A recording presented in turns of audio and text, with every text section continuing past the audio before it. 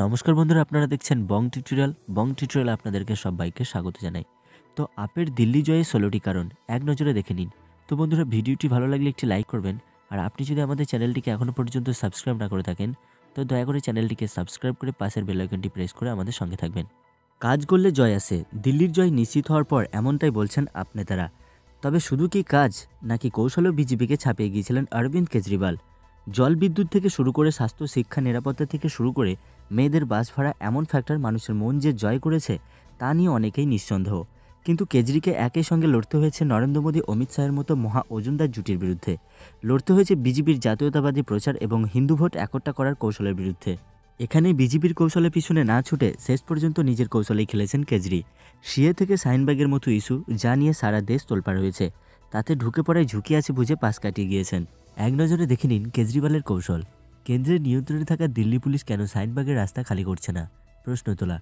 শাহিনবাগে BJP মূল issue করে তুলতে চাইলেও সে তর্ক থেকে অনেক দূরে থাকা। শাহিনবাগের বিক্ষোভস্থলে একবারের জন্য না যাওয়া।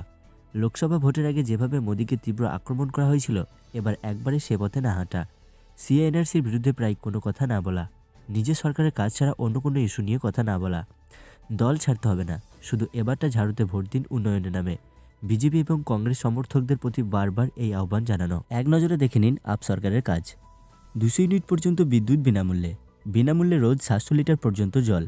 সরকারের তৈরি মহল্লা ক্লিনিকগুলোতে চিকিৎসা এবং ওষুধ বিনামূল্যে। সরকারি ডিটিসি বাসে মহিলাদের বিনামূল্যে সফর। মহিলাদের নিরাপত্তা নিশ্চিত করতে বাসে মার্শাল নিয়োগ। নিরাপত্তার লক্ষ্যে দিল্লির নানা এলাকায় সিসিটিভি ক্যামেরা লাগানো। দিল্লির সরকারি স্কুলগুলির পরিকাঠামো ঢেলে সাজানো, ক্লাসরুমে চেহারা আমূল বদলে দেওয়া। নিজের কাজের ফিরিস্তি যেমন প্রচারের সামনে এনেছেন, তেমন এত কাজের পরও ওরা আমায় আতঙ্কবাদী বলছে। এইভাবে পাল্টা সেন্টিমেন্ট তৈরি করেছেন কেজরিওয়াল, এবং বোঝা যাচ্ছে তিনি সফলও। প্রচারে আরেকটা কৌশল নেন তিনি, অবিজেপি ভোটকে যতটা সম্ভব নিজের দিকে টেনে আনার কৌশল। শেষ পর্বের প্রচারে সবাই বলেছেন, ওরা বলছে আমি আতঙ্কবাদী, আপনি যদি তা বিশ্বাস করেন তবে আমাদের ভোট না দিয়ে বিজেপিকে দিন, আর যদি বিশ্বাস না করেন তবে আপনি যে দলেরই হন না কেন এবার ঝাড়ুতে ভোট দিন। লক্ষ্য ছিল অবিজেপি ভোট যাতে কংগ্রেসে না গিয়ে যতটা বেশি সম্ভব থাকে আপের দিকেই। অর্থাৎ কাজ এবং কৌশল দুদিক থেকে কেজরিওয়াল টেক্কা দিলেন বিজেপির মতো কঠিন প্রতিদ্বন্দ্বীকে।